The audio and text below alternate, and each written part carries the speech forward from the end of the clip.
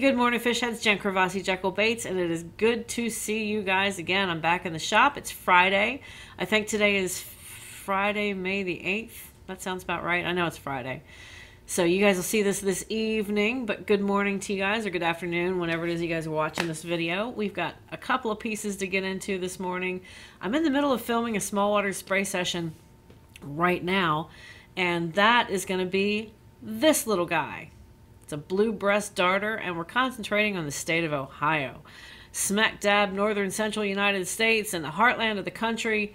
Very cool. A couple of reasons. I happened to see this picture online, and I'm like, that would be a really good small waters to do. I love the orange dots on this. It's a fairly simple pattern, so we'll do it in a speed spray format for you guys. It shouldn't take that long or take up too much of your time, and you should be able to spray that pattern. So we're working on that. Should be uploaded tomorrow. And also, just real quick, I wanted to go over a couple of pieces that are going out the door. This has been an ongoing project since, not because of the level of difficulty, but I was waiting on these to come back in stock. So I have these. These are really cool. I did a salamander spray session with this particular jerkbait a couple of months ago, I think. Earlier, it was in 2020. But got most of that sprayed for him. This has been an ongoing since, I want to say he ordered in the middle of February. So he's really cool guy, Michael Montoya, to work with. He is a tattoo artist out of Tennessee. He's like, no worries, no rush. Just get it to me when you can. I'm still waiting on a couple of glide baits for him, but I don't think anybody's gotten, well, I don't know, the glides that I'm waiting on, I don't think anybody else has, or I would have reordered them again. But this is a pretty cool pattern. He sent me a picture, and I'll pop that up, of what he wanted when it was basically lightning. And he's like, can you do a reverse and do the red under? And I'm like, yeah, sure. So just for you guys, and I've seen another artist do this, I want to say more recently, in a couple of weeks. But it's a pretty simple mesh spray pattern. You do white on the bottom, you fade that up into a fluorescent pink, and on this particular one, and also there's a Dinger S in the back of this, I used, I kind of upgraded him to one of those pre-foil, really cool holographic patterns. And you go from the pink to the fluorescent red, and then you spray that bright transparent red on top, and then mesh it and spray black over it, and it gives you this really awesome crackle pattern, lightning pattern, call it what you will.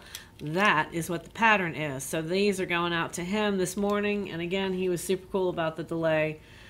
He certainly understands. I think all of us are having issues right now with those problems. So thank you, Michael. That's going out. Just different baits, and then I use these eyes, which are, I want to say I got those off of AliExpress. Just a real beautiful light colored red, kind of fades into an orange. So that's where those came from. This starts with a dark, like a purple underneath, and then I use those creature feature stencils and sprayed white over top of that. And then once the white was down, I just hit the top of the bait with a little bit of fluorescent red, and that turned out like this. These are John's eyes over at Jetson Lure Eyes, and it's jetsonlures.com. Get yourself some. He's always got some really cool stuff in stock. And then this has just got a little bit of orange and pineapple. It's the Createx Pearl colors on the bottom. So fun little 1.5. And then we've got this Toxic Crappie. And this is that wired 2.5-inch mesh, and pinned down on the bottom, and then oversprayed with black. It's got the fluorescent flow green eyes on there, and a key lime, and a fluorescent yellow top, fluorescent orange belly.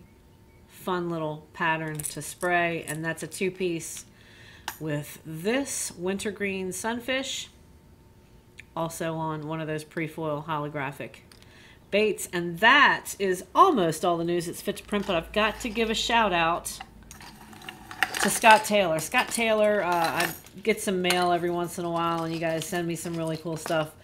He's out of Fredericksburg, Texas.